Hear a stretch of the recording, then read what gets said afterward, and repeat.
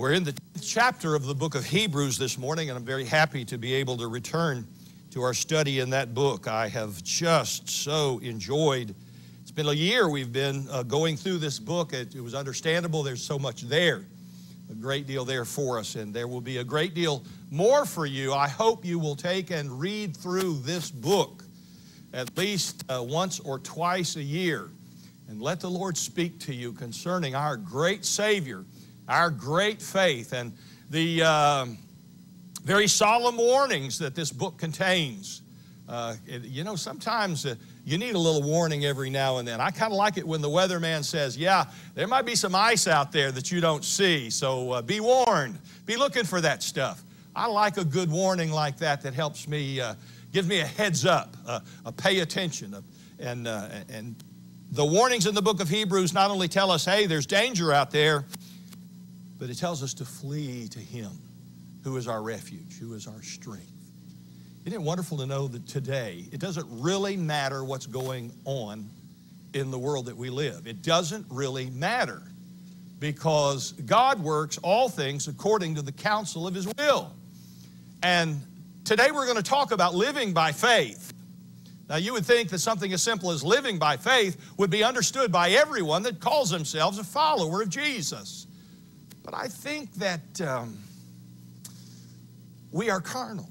We are born carnal, fleshly. We are bent toward the earth. And I think that part of our soulishness wants to gravitate back to what it's comfortable with. You know, the Bible teaches that the opposite of faith is not necessarily unbelief. The opposite of faith, look at it in context. The Bible says the just shall live by faith and not by sight. Now, our soul wants to gravitate toward what we can see, hear, taste, touch, and smell. We like to be able to relate to it in a very physical way. But the Bible says we are in touch with heavenly things. We are seated with Christ in heavenly places. The heavenly Spirit of God has come to dwell in this earthly tabernacle that is my body. My body is a walking, talking temple of the living God. And so the Bible multiple times from the Old Testament throughout the New says the just shall live by faith. And living by faith says, I so appreciated Brother Lee's message this morning. It's one of the best Sunday school lessons I have ever sat in. I enjoyed it so greatly. And the idea that God can be trusted. And those who choose to trust Him, remember, it's not a matter of your circumstances. It's not a matter of how you feel. It's a matter of whether or not you decide God can be trusted. Think about all the decisions you made this week, all the times you sort of hedged your bet carnally, selfishly, when we could have stood out. What pleases God? We're not even in the 11th chapter of Hebrews yet. We'll, Lord willing, move there next week. One of the most important cornerstones of the book of Hebrews says that without faith, it is impossible to please God. Because to come to God, we've got to believe that He exists and that He is a rewarder of them that diligently seek Him. If you wanted an additional definition for what it means to live by faith, it is to recognize that He actually rewards those who seek Him. I want us to live by faith. And the writer of Hebrews wants us to live by faith. And the Spirit and the bride say, we need to live by faith. But the question is today, am I living by faith or by sight? Where is your ultimate confidence? In your 401k? What is it that says on the currency of America? It says on the good faith and credit of the United States of America. Brother, I stopped having faith in the credit of the United States. Do you know how deeply in debt this nation is today? We are 4 times as deep in debt as we were 20 years ago, maybe 5 times. And we're getting bigger shovels and digging deeper holes of debt. Don't put your trust in the nations of this world. It's right to love your country. It's right to be a good citizen. But it is wrong to put your trust in anything that you can see, hear, taste, touch, or smell. Because you see, it's the invisible things of God. You know, when Paul the Apostle writes in 2 Corinthians, he says, that which you can perceive, that which you can see, is temporary. That which you can't see is eternal, can never be shaken. Now ask yourself this question: how have I lived this week? Have I lived this week by sight, what I can put my hand on? Or have I lived this week putting my entire trust in the one whom I cannot see? You know, faith is the substance of those things hoped for. Faith is the evidence of things not seen. And we as believers, you say, oh, but preacher, I believed in Jesus. Thank God you did. Thank God you stepped over the threshold and you crossed over from the realm of the dead into the realm of the living. You crossed over from the realm of darkness into the realm of light.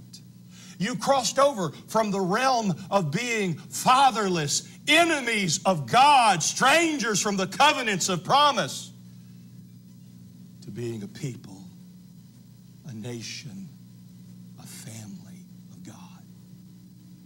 But the Bible says not that the just lived by faith, but it speaks in that continuous present tense, the just shall live by faith. My text today is in Hebrews chapter 10, and I'm going to begin reading in verse 30 and read through verse 39. And I want to talk about sections of this.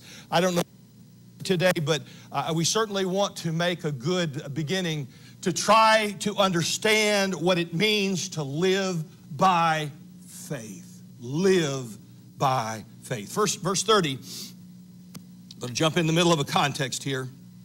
For we know him that has said, vengeance belongs to me. I will recompense, says the Lord. And again, the Lord shall judge his people. It is a fearful thing to fall into the hands of the living God. Now, he's coming off of a very important warning, one of those major warnings in the book of Hebrews, but now he's going to pick it up, and he's going to be talking to the people of faith, and he's going to say, we're not the ones that went that way. We're not the ones that are going that way. We are the ones who are going to choose to live by faith. He says, but call to remembrance the former days in which after you were illuminated. You were illuminated. You see, faith comes by hearing, and hearing by the Word of God.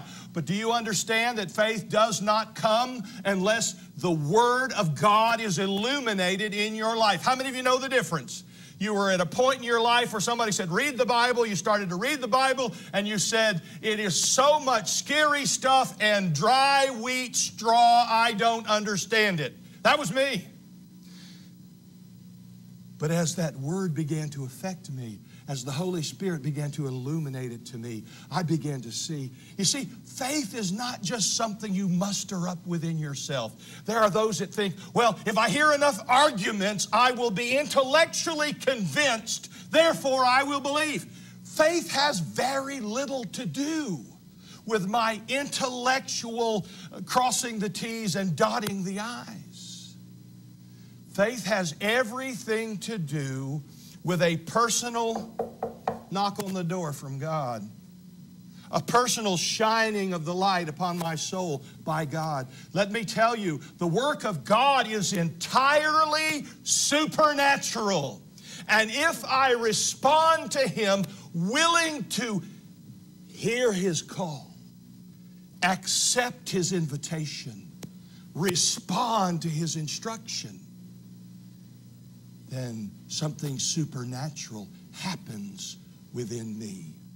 This business of having faith requires the initiative of the heavenly and the holy God. May I tell you some good news? The heavenly and the holy God has taken the initiative. God has taken the first step. From the very beginning in creating the human race and loving the human race and providing a way that the human race can be restored from its fallen condition, God has taken the first step. God has taken the initiative. Jesus said, "No one can come unto me." No one can come unto me except the Father draw him to me. And so as the writer of Hebrews says, call to remembrance in those days after you were illuminated. Don't lose that. Don't miss that. Because that was the beginning of the adventure. That was the beginning of the relationship, if you responded to it. I saw a video of a young soldier walking into some dress shop, and he had somebody behind him carrying the camera, and he walked up to his girlfriend, handed her a cup of coffee. I guess he was in the habit of doing that on her break every day. He loved her very much. And then he pulled out of his pocket a little box. It was a ring box, and then he got down on one knee and he held it up to her and he said, "Would you be my bride?" God has taken the initiative.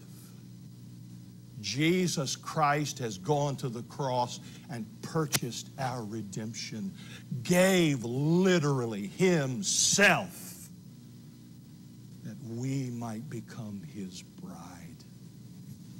And He comes to us humbly. Those are not my words, those are His words. He said, "I am meek and lowly in heart." And He knocks on the door. He doesn't shove the door down. Jesus could speak the door out of existence if He wanted to. But He comes as a man humbly asks a woman to be his bride. And He says, "I'm at the door and I'm knocking. If you'll hear my voice, if you'll respond to this illumination, if you'll hear my voice and you open the door." We have to open the door. We have to. This is what faith does. Faith says, I'm not going to stand here with a door between me and Him. I hear His goodness. I hear His mercy. I want His goodness. I want His mercy. I open the door. And Jesus said, "You do that, I will come in." How many of you know that He keeps His word? You might know that. He keeps His word. He comes in. We're going to talk about that in just a minute. Let me read on. After you were illuminated, you endured a great fight of afflictions. Oh, yeah. That's the downside. Jesus said, "You want to follow me?" Well, it's not going to be easy. Let's read on. Partly, what kind of afflictions? Partly while you were made a gazing stock, both by reproaches and afflictions, and partly while you became companions of them that were so used. For you had compassion on me. This is the writer of Hebrews saying this. You had compassion on me in my bonds, and took joyfully the spoiling of your goods. You were willing to be generous for my need, knowing in yourselves that you have in heaven a better and enduring substance. You see, there's where the faith comes in. Do you put your trust in, your reliance upon, your hope in what you see, or what can be laid up where you can't see it? When I was a young man, I was encouraged to open a 401k. Now, It is not wrong to be a good manager of your finances and to prepare for the future. I think that a father that has kids, especially, or has a wife in the first place, should prepare some way, life insurance, or have some kind of a plan where he's putting away money in case something happens to him. See, you know, we're betting against the absolute inevitable. Did you know that everybody dies? Did you know everybody dies? It's appointed unto man once to die, period. There's an appointment. And so it's good to provide for those you love as much as you can. And when I was younger, we had a large family, and I was approached, well, you know, if you only put away so many dollars a week, you can save up and you can do this. And I didn't, because I was trying to find ways to keep gas in the gas tank and tools for my work. And, you know, you remember how that was when the times were so tight that, you know, the idea of a retirement plan, brother, if I should live that long, maybe I'll have some money to invest then, but I can't do it now. I got a family to feed. And they keep growing out of those shoes, and they keep needing all kinds of crazy stuff, you know, like books and oh well. So as a young man, I just couldn't see the value in what I couldn't see. I could see my immediate needs. And being young and foolish, and really at that time not having a whole lot of resources. By the way, that was a time in my life when I kept quibbling over God about my tithe. Well, God, you know, a tithe is after taxes, right? I was being so cheap. I was quibbling with God over pennies. By the way, my finances dramatically changed the week. And I said, God, you get the first slice no matter what. As a matter of fact, you are not only going to get the first slice, but I am never going to give you less than 10% the rest of my life. I'm going to make sure I'm going to go over 10% or I am missing my point. And you know what? I'm not boasting in me. I'm boasting in the faithfulness of God. I want to tell you something. My financial picture changed that week. I'm not rolling in dough. But I have never had my electric turned off again. I have always had gas money. I've always had the means that I needed. Not everything I wanted. Able to help my kids get through college, able to provide in every way that I could see. I want you to know, part of my short-sightedness is I wasn't living by faith in the first place. I was quibbling with God over pennies. When I finally settled that, I began to do what the Bible says, taste and see that the Lord is good, that you can't outgive God. I don't know why I want to point that out, but I guess, except to say I finally learned, don't be so short-sighted. Now here's my point. At a certain point in life, I realized, oh yeah, my kids are grown. They have families of their own, but I still need to take care of my wife. And I either need to put away some money into one of these, what do they call them, life insurance policies, because, I mean, you know, it's kind of statistically proven. The guy goes first. I don't want to leave her stranded. And so I found out that among Southern Baptists, you can invest, the church can help you, put a few dollars every month in this fund, and look at there. By the time, if you live to be 85 or 90, there'll be a little bit there when you kick off to take care of your wife. That's a good thing. Now, get my point. Paul the Apostle is saying, you came to the place that you would trust in what you couldn't see. What you couldn't see. When I was young, I couldn't see the value of a retirement program. Now, again, I'm not putting my trust in it. But I can see better than I did as a young man. I can see that even though, I mean, when you think of a 401k, you think, I don't see that. I don't touch that. That's set aside. You pay a penalty if you touch that thing. You can't touch it. And I realized at a certain point in life, okay, so I can't see it. I'm going to invest in it. I'm going to try to be wise. I'm going to try to do the right thing. My bottom line is this. You and I think that, well, we are here in the nasty now and now. God will take care of us in the sweet by and by. But Jesus on several occasions said, lay up your treasure in heaven. Don't lay it up on earth. Now, you know what his disclaimer was? If you lay it up on earth, even that 401k, that's earthly speaking, it's a fairly good idea, but it's not a sure thing.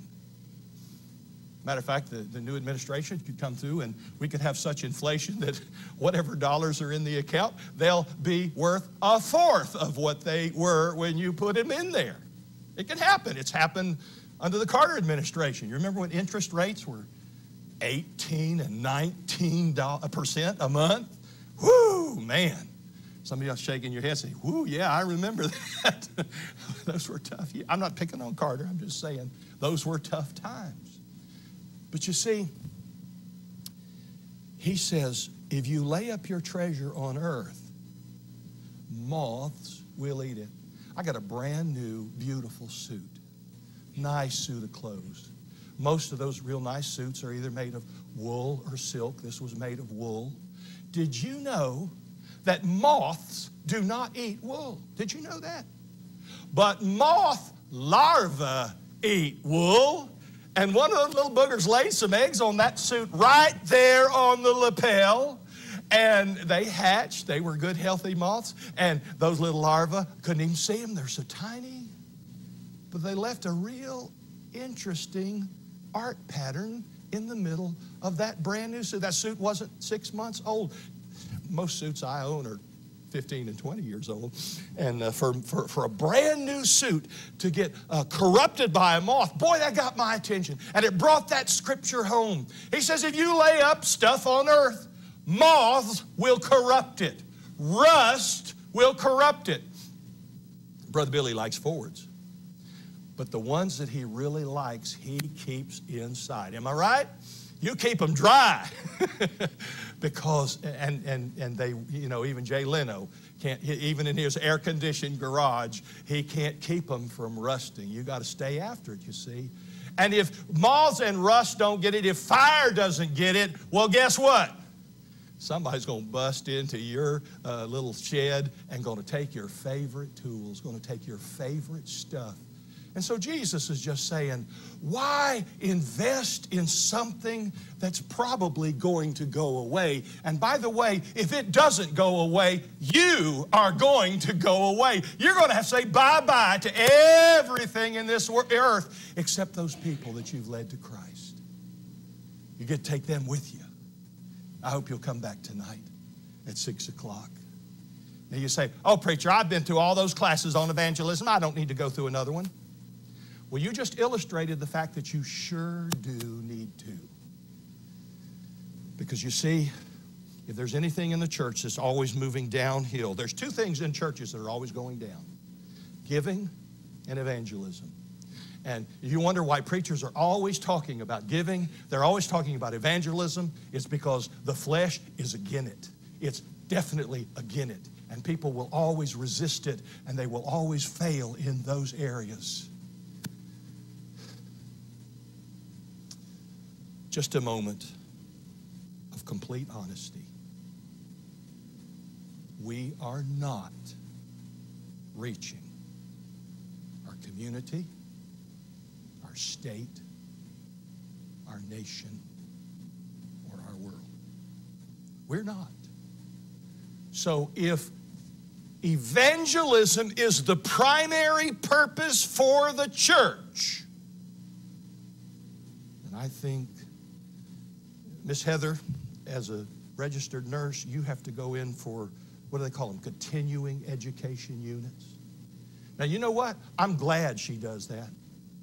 Because when you're in a hospital and you're knocked out by some anesthesiologist, you want somebody looking after you that's been doing their homework so that their most important job, as far as you are concerned, they've studied up on it and it's fresh.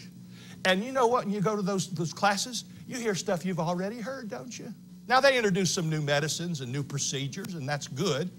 Now, you know, in the way of evangelism, there's nothing new under the sun. There's no new gospel message. Matter of fact, somebody brings a new gospel message, run away from them. Let them be accursed, because there is no other gospel message. Paul said in Galatians, anybody brings you another gospel, anathema maranatha. Let him be cursed. The Lord is coming. There's one gospel. But the problem is, you and I get lazy. And what happens when we get lazy? We lose touch.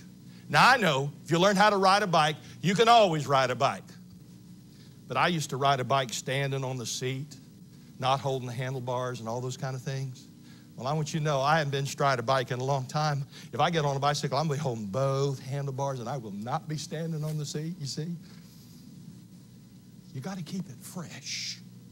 I hope you'll be back tonight and keep it fresh, because evangelism is the main work for the main church, for the main age in which we live. We live in one age, and this is our business. This is what we should be doing. Jesus could have told us, go build nice buildings, have nurseries and kindergartens and have ball fields. And he could have said, have a good English classes. I'm going to be teaching a Haitian family this week. I'm trying to help them learn how to speak English. He could have said, do all these things, but he never mentioned those things one time. He didn't say anything about baseball teams. He didn't say anything about church suppers. He said, you go. You make disciples of every nation. And you baptize them in the name of the Father, Son, and the Holy Spirit. And then you teach them everything I've commanded you. And he said, I'll be with you. I'll help you do it. But this is the whole work of the whole church, of the whole church age. Evangelism is very important. I have strayed off the subject twice, so I better get back to it. Let's finish reading.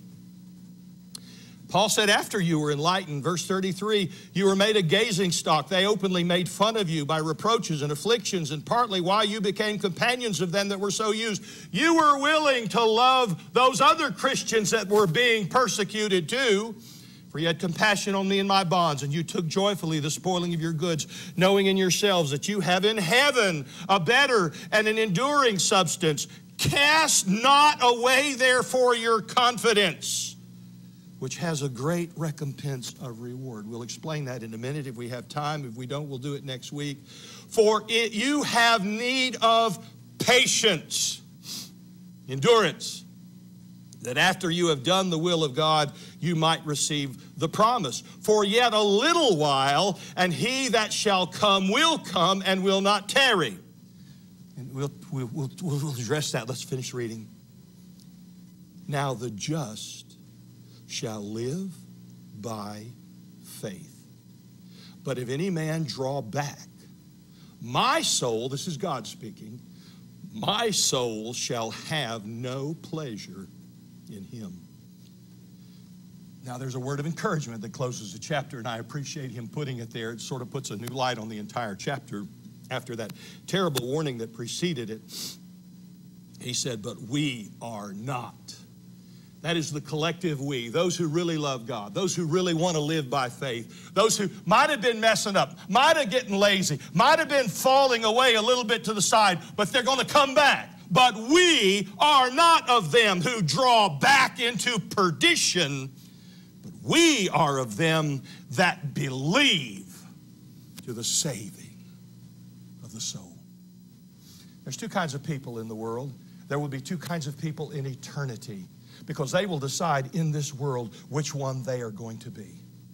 There are those who are going to respond to God's initiative, those who are going to respond to God's invitation, those who are going to respond to God's enlightenment. When God personally opens their understanding, shows them that they're a sinner, shows them that Jesus is the only answer, they will either choose to believe him, or they will choose to double down on their denial and say, I'm not a sinner, I don't need God, there is no God, blah, blah, blah. Any lie, pick any of those that you want to. There are those who will choose to live by faith, and there will be those who refuse to live by faith. Can I take you back just a little bit in the chapter? Go back to verse 25, and we want to get the context on that, because we need to remember this. It is extremely important that we go out and try to find those people who will choose to live by faith. But do you understand that it's even our job to go to those who refuse to live by faith and give them an opportunity? God is so incredibly patient. God is so filled with mercy. He knows the hearts of men and women. He knows the past, the present, and the future. He knows those who will believe. He knows those who will not believe. But when I read the first chapter of the Gospel of John, it says that Jesus Christ is the light that lights every man having come into the world. He lights everybody. Lights, L-I-G-H-T-S, enlightens.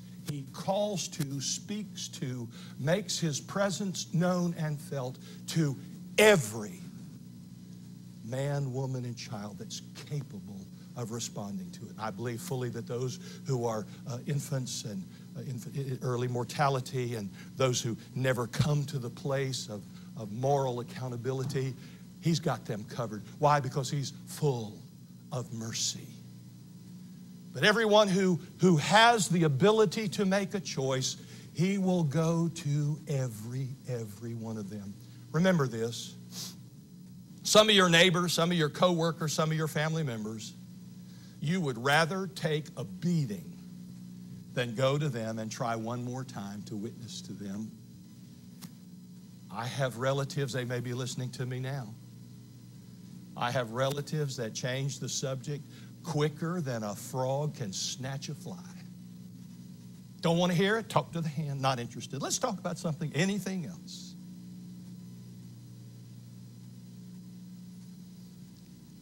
But I love them. And God loves them. And there are some people that go to their deathbed. Not many, but there are a few. I remember one Sunday morning, we were in Sunday school, and Miss Sarah called me and said, "Preacher, you need to come. This man is on his bed dying. He wants to talk to you, a preacher." I said, "I got to preach in a little while, but I'll give him what I got." I went to his bedside, and I talked with him, and I shared the gospel with him. And I had to come back and preach that Sunday morning. Miss Sarah said, before he died early that afternoon, he prayed with her. He prayed to receive Christ. I want you to know there are a few on their deathbed who will turn to Christ. And so it's worthwhile. You know, the Coast Guard arrives on the scene sometimes after everybody has perished. And it goes from a rescue mission to a recovery mission. But sometimes the Coast Guard gets out there at the very last minute before that one goes down for the last time. And it's still a rescue mission. And they're plucked from the waters and they're carried to health and life again. And it is just the richness of God's mercy that would put up with the hardness of a soul to save them at the last minute. Don't count on it. Don't count on it, because people generally die by what they live by. And if you put off God most of your life, you will probably die putting God off. God wants everyone to hear the gospel. And here's the warning. Go back to verse 24. I think it puts the whole context of living by faith into a different perspective. That's why the Holy Spirit inspired it this way.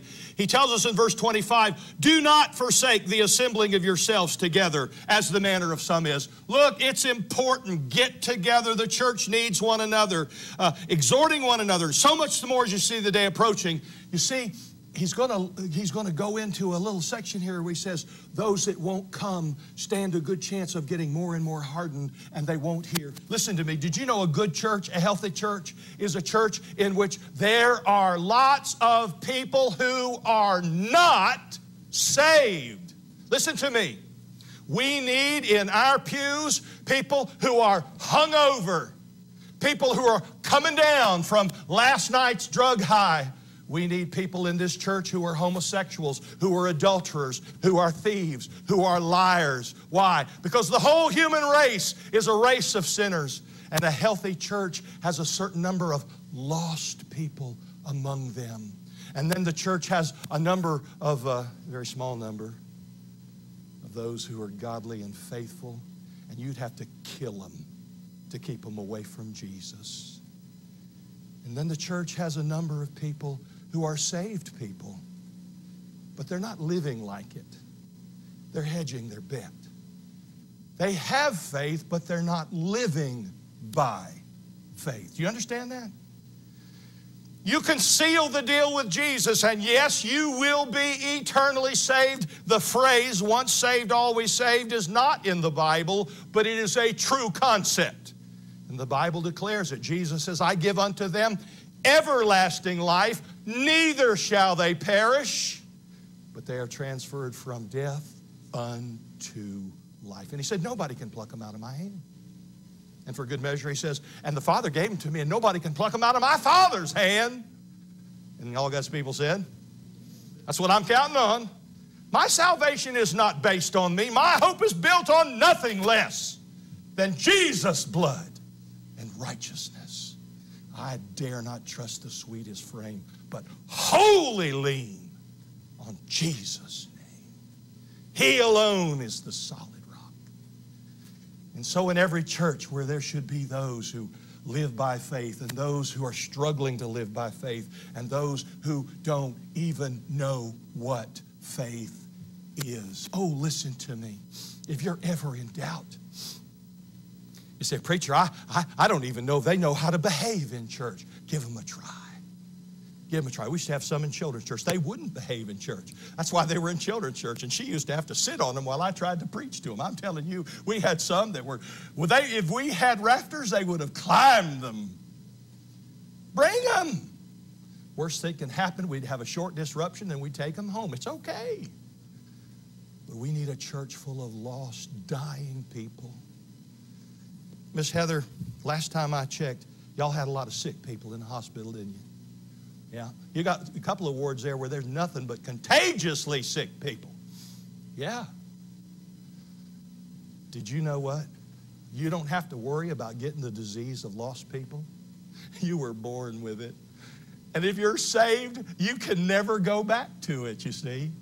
Don't be afraid of lost people. Expect them to act like lost people. Expect them to act like they are spiritually dead, totally clueless and out of contact with God. It's because of Ephesians chapter 2 describes them that way exactly. The Apostle Paul told the folks in Corinth, and such were some of you. Now you're washed.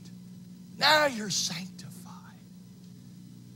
How do you expect people ever to come to Jesus if they don't come into the fellowship of loving, witnessing, preaching, teaching people? I'm telling you what, we got a little bit of food in store in a freezer. We got a little food in store in a pantry. We're not hoarders, but you know, if the power goes off, I want to have enough peanut butter to get through the day. You see, I can live off of peanut butter. Man can't live by bread alone. Anyway, but if it goes a little while, eventually I'm going to have to go to a grocery store or Sam's or somewhere. You go to the place where there's food to have food. May I ask you, where in this community can lost, dying people find the living water? Find the bread of life? Now, thank God there's some people out there trying to do their job. I love Brother Rob down the street at Grace Missionary Church. Praise God, they're trying to do the business of reach people for Christ. There's a little Calvary Baptist church down here. They're trying to do that too. There's others in this community, a little Church of God over here, not too far away. They're trying to reach people too. And I don't want to leave anybody out, but what I'm trying to say is, there's not. You say, well, that's 3 or 4 places. Yeah, you know how many people there live in the 5-mile radius of this city that we call Auburn? There's tens of thousands of people. And man, I'm telling you, between Winder and Decula and Auburn, my goodness. Have you tried to drive down 324 or 124 lately? There's people everywhere. In all these woods, even in Brother Billy's neighborhood, they shoved all those trees down right there on his street. And there's 1, 2, 3, 4, 5. How many houses? Boom, boom, boom, boom. People, people, people. Many of them coming from places where they don't have a gospel preaching church on every corner. When we were in Buffalo, New York, we opened up the, we had telephone books back then, and opened up the yellow pages looking for a Baptist church. There were 2 listed. Couldn't get an answer at one of them. And you know, Buffalo, New York is a huge city. It's huge. I couldn't tell you how many Catholic churches there were. Many of them. Episcopal churches, Lutheran churches, no Baptist churches. Now, I'm not saying these denominations are anything. I'm just saying, I know if you go into a good gospel Baptist church, you're going to get the gospel. Out of the 2 churches, I found one, and we visited it, and it happened to be a mission church, and the preacher was sick that morning, and I preached the Sunday morning sermon. It's a good, Brother Lee, carry an outline with you everywhere you go. Be ready, in season, out of season. What I'm saying is people are moving to this place. By the way, in case you didn't notice that, politically, people are moving into this state who don't share your values. And the problem is I don't care about all the values as much as I care about they don't share your hope. They don't share your life. And when the sinking ship of this world goes down, they're going to perish with it. Here's the warning. I better get to it. It's my first point, and we'll get the first point done and move on next week. He says, don't forsake the assembling of yourselves together. For if we sin willfully, you see his point there. He's connecting it with those who are, they don't want to go to church. They don't want to they don't want to hear that preacher. They don't want to hear that Sunday school teacher. For if we sin willfully, verse 26. After that we have received the knowledge of the truth, there remains no more sacrifice for sins, but a fearful looking for of judgment and of fiery indignation, which shall devour the adversaries. He that despised Moses' law died without mercy under 2 or 3 witnesses. Of how much sorer punishment. Can it get any harder than that? Of how much sorer punishment, suppose ye, shall he be thought worthy, who has trodden under foot the Son of God, and has counted the blood of the covenant wherewith he was sanctified an unholy thing, and has done despite unto the Spirit of grace? For we know him that has said, vengeance belongs to me. I will recompense, saith the Lord. And again, the Lord shall judge his people. It is a fearful thing to fall into the hands of the living God.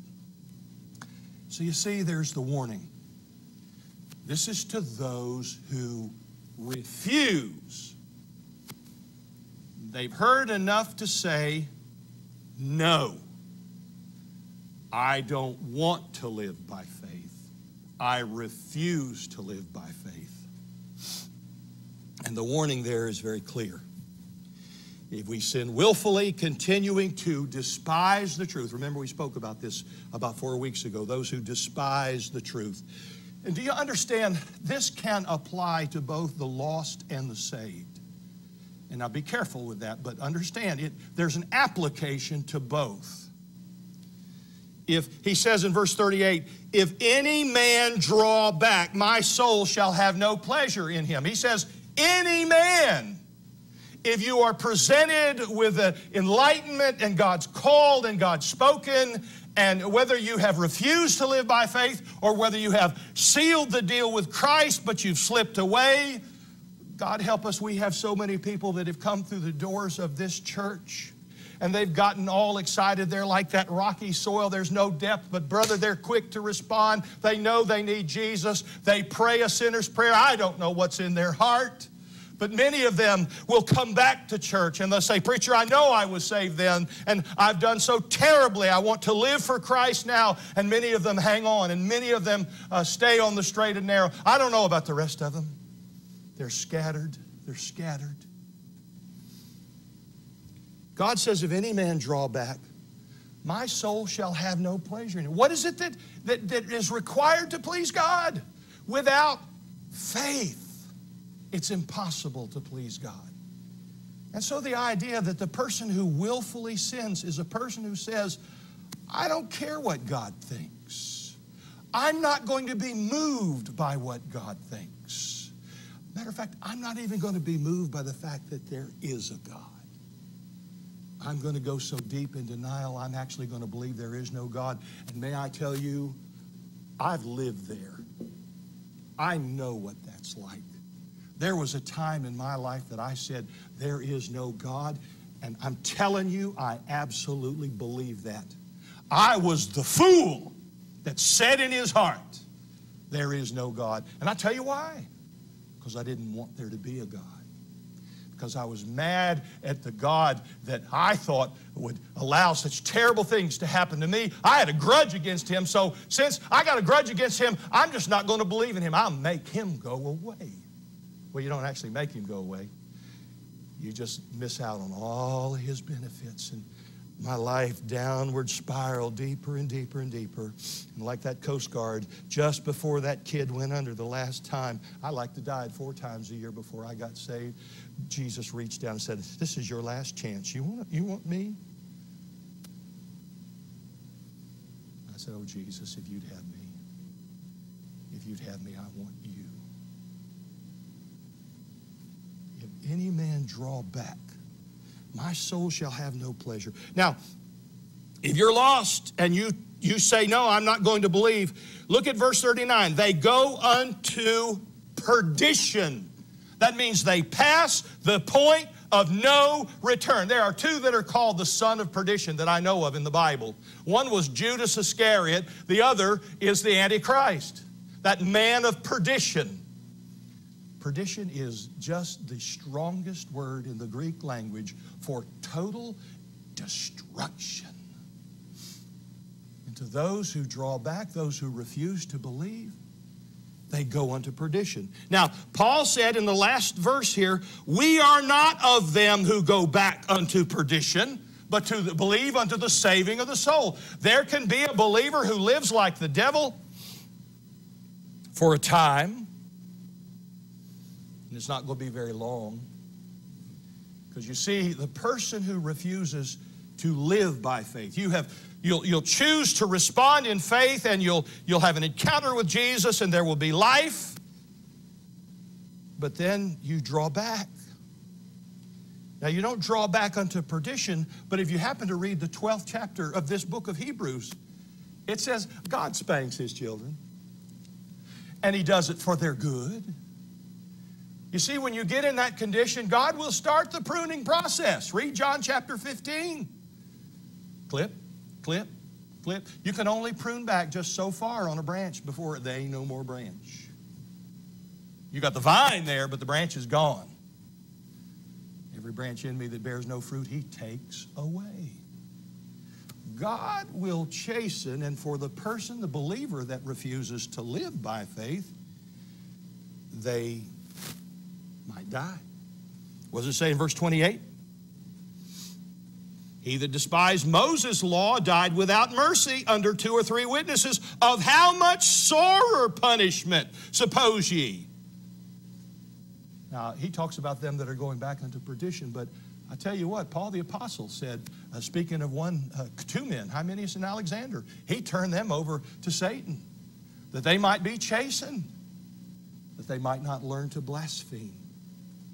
You see, God doesn't want us, if it were possible to get to the place you could lose your salvation, God's going to take you out before that happens, if it were possible. There are people whose lives are shortened. So you see, there's the warning concerning those who refuse to live by faith, whether lost or saved. They refuse. They say, yeah, I know, but not today. Understand me. If you say no to God, whether it's no, not this week, or whether it's just no, no, absolutely no, I'm not interested, you're still saying no to God. Now, I was going to take some time to talk about what faith means, and I want to talk about who the just are, but let's just close with this idea. Those who are justified in the sight of God are those who live by faith. You will not be justified. Your sins will not be forgiven. Your sins will not be blotted out. Your name will not be written in the book of life unless you are willing to respond to God in faith. And all of the blessings of the kingdom are waiting for you if you are willing to live by faith. You'll not just be justified at the judgment seat, but you'll be justified today. And your prayer will be heard, and your prayer will be answered, and your relationship with the living God will no longer be a text now and then, but it'll be face to face like Moses met with God. Let me ask you this morning, is it possible that in the business of living by faith, your life could improve this morning by a choice that you make today? Could you turn to God as that poor man that was desperate for his child to be healed? He said, Lord, I believe, but will you help me with all of my unbelief? Will you help me with it? Will you help me overcome it? Will you help me to fill in the emptiness and the gap of my unbelief? Let me be that person who lives by faith. Now the rest of the chapter, and we'll go back to it, Paul talks about being able to overcome so many things and triumph in so many ways if we live by faith. Regardless of what happens, will you make that choice to live by faith today? Maybe you're here today and you don't know Jesus at all. You've heard the name, but you don't understand that he can be real and personal to you. Would you reach out to him and say, Lord, I don't know what to believe about you, but I want to learn about you. I want to know what I need to believe. I need to know what I need to trust in. Maybe you're here today and you already know him, but you got to say, Lord, I haven't been trusting you. I've been trusting in my job, and I've been trusting in my friends, and I've been trusting in my technology, and I've been trusting in my 401k. But I haven't been trusting in you. God, I want to please you. You've been so good to me. Let the goodness of God lead you to repentance.